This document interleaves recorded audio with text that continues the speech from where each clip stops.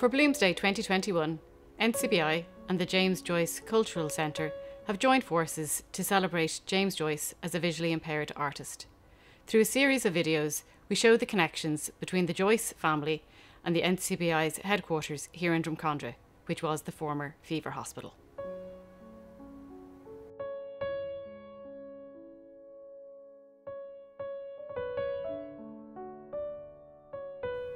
Chapter 3 from Ulysses by James Joyce. Proteus. Stephen Dedalus is walking on Sandymount Strand. It's 11 o'clock in the morning. Ineluctable modality of the visible, at least that, if no more, thought through my eyes.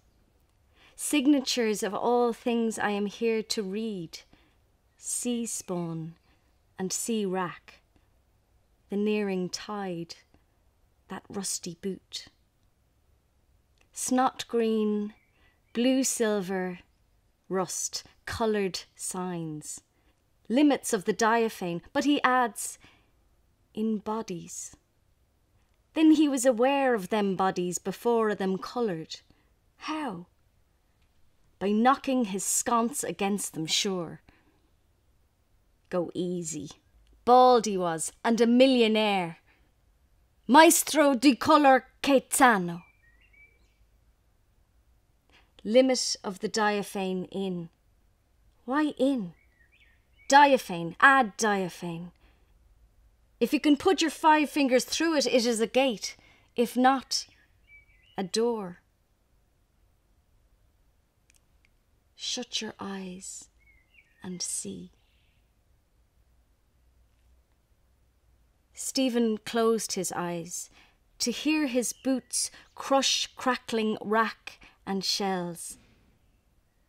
You are walking through it howsomever. I am, a stride at a time, a very short space of time through very short times of space. 5, 6, then knock einander. Exactly. And that is the ineluctable modality of the audible. Open your eyes. No! Jesus! If I fell over a cliff that beetles o'er his base, fell through the neighbour einander ineluctably, I am getting on nicely in the dark. My ash sword hangs at my side. Tap with it. They do. My 2 feet in his boots are at the end of his legs. Neben einander sounds solid, made by the mallet of Los Demiurgus. Am I walking into eternity on Sandymount Strand? Crush, crack, crick, crick, wild sea money, Domini DC Kenzema. Won't you come to Sandymount, Madeline the mare? Rhythm begins, you see. I hear a catalectic tetrameter of iams marching. No, a gallop. Delin the mare. Open your eyes now. I will. 1 moment. Has all vanished since? If I open and am forever in the black a diaphane, basta. I will see if I can see. See now. There all the time without you. And ever shall be. World without end.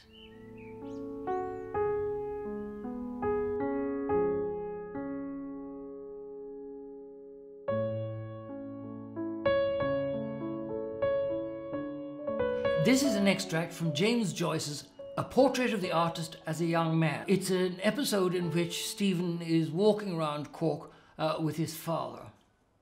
Stephen walked on at his father's side, listening to stories he'd heard before, hearing again the names of the scattered and dead revellers who had been the companions of his father's youth. and a faint sickness sighed in his heart. He recalled his own equivocal position in Belvedere, a free boy, a leader afraid of his own authority, proud and sensitive and suspicious, battling against the squalor of his life and against the riot of his mind. The letters, cut in the stained wood of the desk, stared upon him, mocking his bodily weakness and futile enthusiasms, and making him loathe himself for his own mad and filthy orgies. The spittle in his throat grew bitter and foul to swallow, and the faint sickness climbed to his brain, so that for a moment he closed his eyes and walked on in darkness. He could still hear his father's voice. "When you kick out for yourself, Stephen, as I dare say you will one of these days, remember, whatever you do, to mix with gentlemen. When I was a young fellow, I tell you, I enjoyed myself. I mixed with fine, decent fellows. Every one of us could do something. One fellow had a good voice. Another fellow was a good actor. Another could sing a good comic song.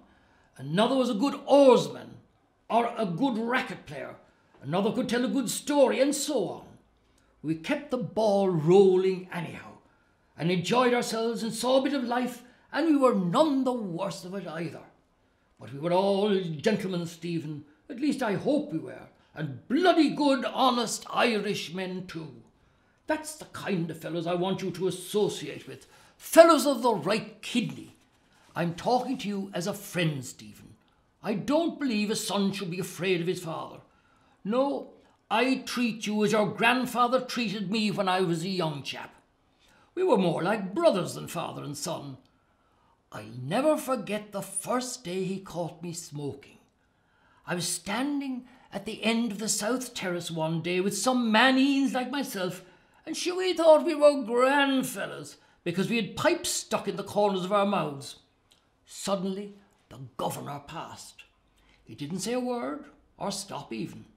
But the next day, Sunday, we were out for a walk together, and when we were coming home, he took out his cigar case and said, "By the by, Stephen, I didn't know you smoked," or something like that. Of course, I tried to carry it off as best I could. "If you want a good smoke," he said, "try one of these cigars. An American captain made me a present of them last night in Queenstown." Stephen heard his father's voice break into a laugh which was almost a sob. He was the handsomest man in Cork at that time. By God, he was. The woman used to stand to look after him in the street. He heard the sob passing loudly down his father's throat and opened his eyes with a nervous impulse. The sunlight, breaking suddenly on his sight, turned the sky and clouds into a fantastic world of sombre masses with lake-like spaces of dark, rosy light. His very brain was sick and powerless. He could scarcely interpret the letters of the signboards of the shops.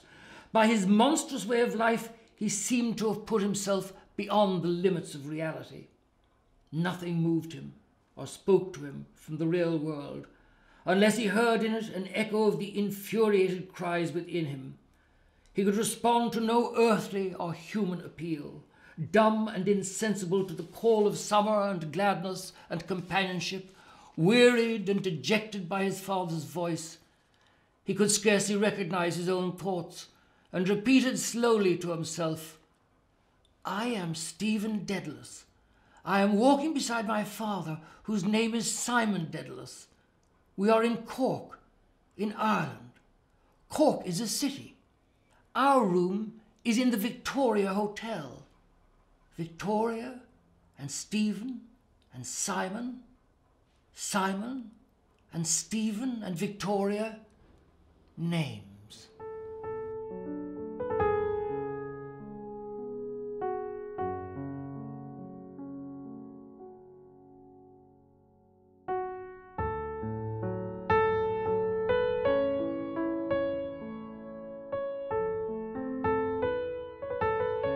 John Joyce, the father progenitor of both Ulysses and Finnegan's Wake, imbued both works with his presence and his vocabulary.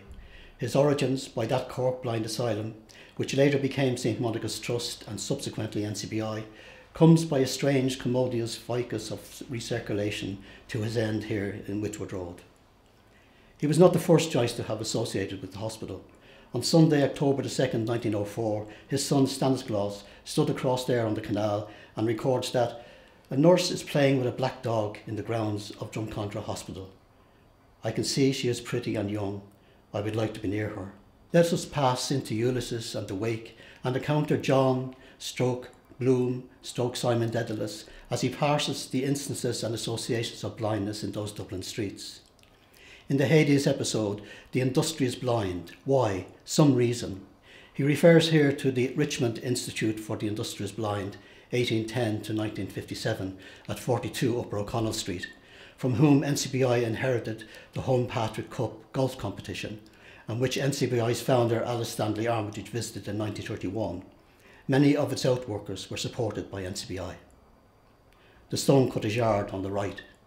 This business was commenced by the Carmelite brothers at St. Joseph's First School for the Male Blind, at their initial address at Prospect, just up the road from here. In Estragonians, Bloom meets a blind piano tuner wishing to cross Dawson Street to Moleswood Street and South Frederick Street. Number 11 Moleswood Street was NCBI's third address from December 1938 to October 1969. Number 22 South Frederick Street was the last address of Miss Pettigrew's School for the Blind, and her library was also situated there. It commenced in 26 Marlborough Street in Dublin in 1857, the oldest library for the blind in the British Isles. The blind piano tuner again appears in the Sirens, Circe and Ithaca episodes. In Moleswood Street, Bloom sees the advertisement for the Mirrors Bazaar in aid of Mercer's Hospital. Drumcondra Hospital also held a number of fundraising bazaars for some years. Joyce would have been aware of this. In 1907, the Drumcondra Fete at the hospital grounds raised £567. In 1911, the Big Drum Bazaar held at the Rotunda raised £1,110. In Finnegan's Wake, a stiff, steaded rake and good Varian's muck for Kate the cleaner. This is a reference to Varian's brush factory at 96 Talbot Street, often in stiff competition with the Richmond Blind Institute's brushmaking department. Amos and Alexander Varian and other members of that Cork-Dublin family were leading advocates for blind people in Dublin and Cork. May Varian, née Alman, who married Alexander Varian, was one of the leading lights in the Cork Blind Asylum before she moved to Dublin on her marriage. In Dublin, along with William Rochford Wade, they formed the Hibernian Blind Society at 66 Lord Gardner Street, and later the William Rochford Wade Hostel for Blind Women at 22 Blackhall Place, the founding meeting of which was held at the Varian Brushworks. This hostel was later taken over by NCBI. John Joyce spent his last years as a lodger with the Metcalfe family at 25 Clive Road, around the corner from here. It was Bertie Metcalfe, the youngest member of the family, who on December the 22nd, 1931, informed James Joyce in Paris and his sister Eileen in Dublin of his lodger's final illness. John was estranged from his other living children. William Metcalfe and his family had originally lived at 38 Whitwood Road and moved sometime around 1913 to Claude Road. During John's last illness, it was William Metcalfe, Bertie's father, who brought John's pipe and book to the hospital, followed by their dog Boxer. John was pleased with his canine visit. It reminded him of his faithful dog Jack from his early days in Cork, who used to follow him into Queen's University. And still today, guide dogs from Cork visit the offices of NCBI. Eileen was the only Joyce to visit him. She made his funeral arrangements. He was carried out in a coffin of plain elm. Ironic, since the lands adjoining the hospital down to St. Bridget's Road had been known as Elm Lodge. James Joyce would have liked this. For Elm is mentioned 15 times in the wake. In one section, James Joyce seeks again the tales of the progenitor father of his life's works. I feel as old as yonder Elm. Tell me of John or Sean, who were Shem and Sean the living sons or daughters of? Night now, tell me, tell me, tell me, Elm.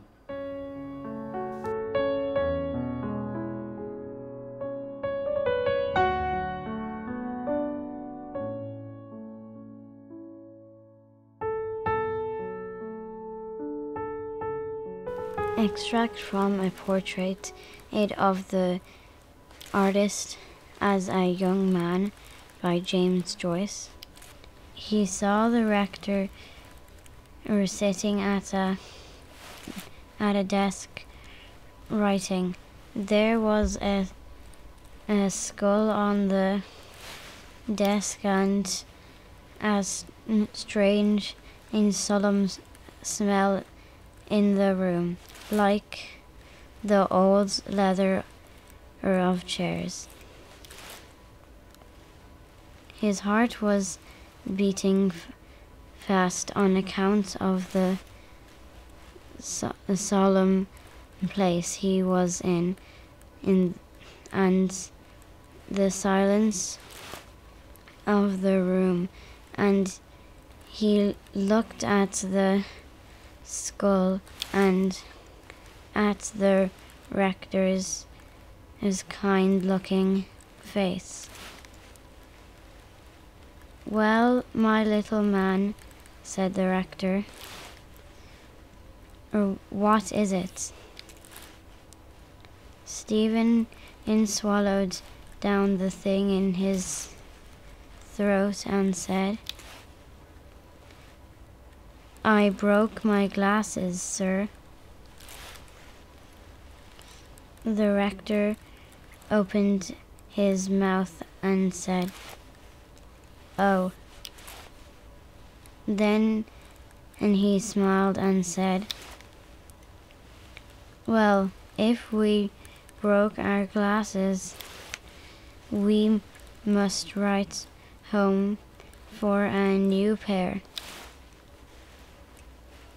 "I wrote home, sir," said Stephen, and Father Arnold said I am not to study till they come." "Quite right," said the rector. Stephen swallowed down the thing again and tried to keep his legs and his voice from shaking. "But, sir." "Yes?"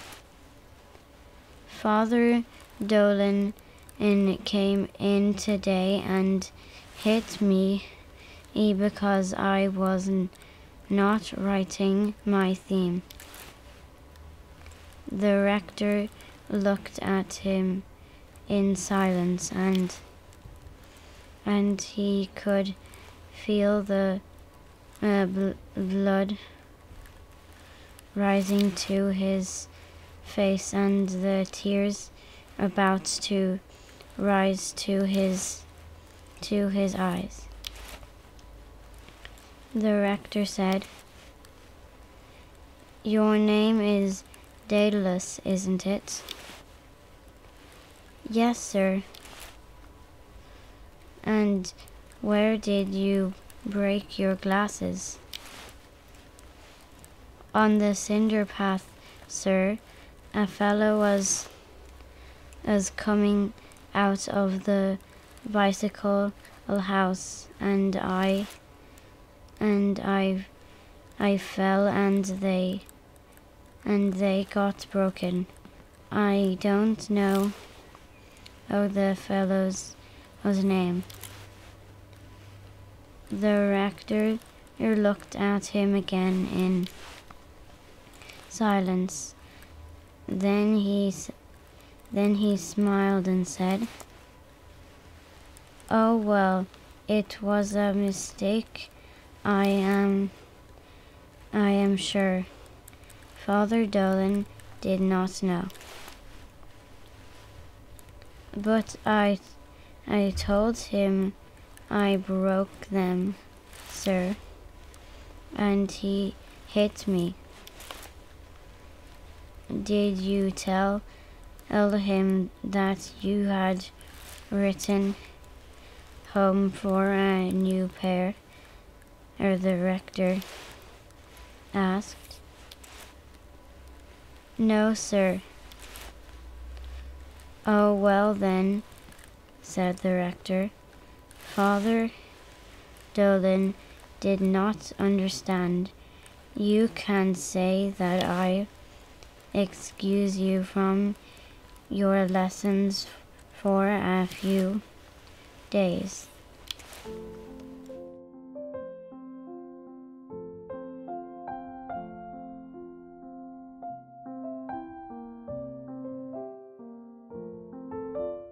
In the bar of the Ormond Hotel, Simon Dedalus is having a chat with the barmaid, Mina, over the counter.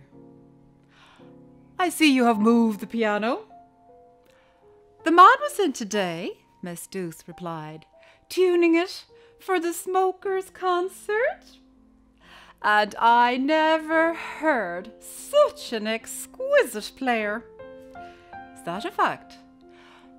"Didn't he, Miss Kennedy?" "The real classical, you know.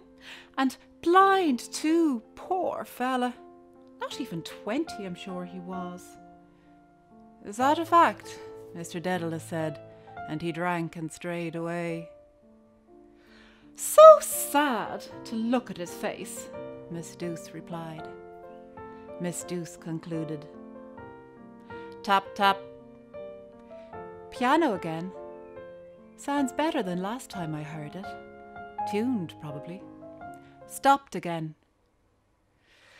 Cowley and Dollard still urged the lingering singer out with it. "With it, Simon! It, Simon! Ladies and gentlemen, I am most deeply obliged by your kind solicitations. It, Simon! I have no money, but if you will lend me your attention, I will endeavour to sing to you of a heart bowed down." By the sandwich bell, in screening shadow, Lydia, her bronze and gold, a lady's grace gave and withheld, as in cool Glaucus O'Donnell. Mina, 2 tankards to her pinnacles gold. The harping chord of prelude closed, a chord long drawn, expectant, drew a voice away. "When first I saw that form endearing," brain-tipped, cheek-touched with flame they listened, feeling that flow, endearing flow over skin, limb, human heart, soul, spine. Bloom signed to the waiter. Bald Pat as a waiter, hard of hearing, to "Set ajar the door of the bar! The door of the bar!" "So, that will do." Pat, waiter, waited, waiting to hear, for he was hard of hear by the door. "To me, Siopold, consumed, come well sung, all clapped.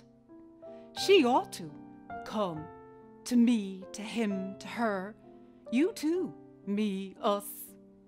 Bravo! Clap, clap, good man Simon, bravo! Clappy, clap, clap, encore, clap, clip, clap, sound as a bell, bravo Simon, clap, clap, clap, encore, and clapped, said, cried, clapped all. Ben Dollard, Lydia Douce, George Lidwell, Pat, Mina, 2 gentlemen with 2 tankards, Cowley, 1 gent with tank, and bronze Miss Douce and gold Miss Mina. Tap, tap, tap, tap. Tap, tap, tap, tap, tap. A blind stripling stood in the door. He saw not bronze, he saw not gold, nor Ben, nor Bob, nor Tom, nor Cy, nor George, nor Tanks, nor Richie, nor Pat. He. He did not see.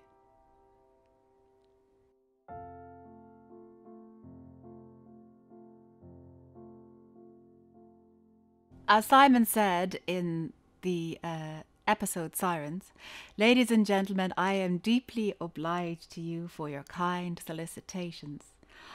I am going to close with a song which is the only known song for which Joyce wrote both the words and the music, So I will bid you adieu with this song.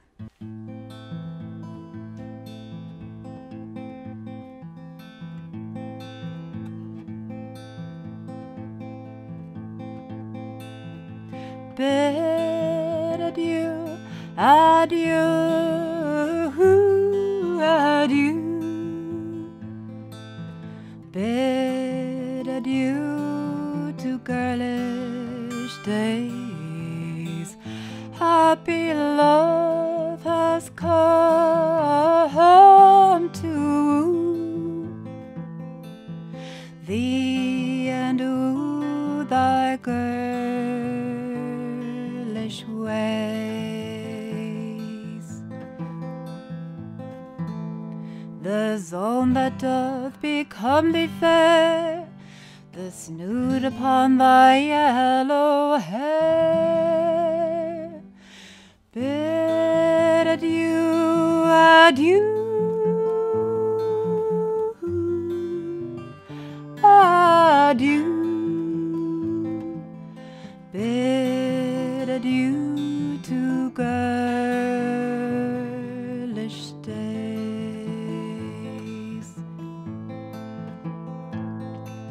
When thou hast heard his name upon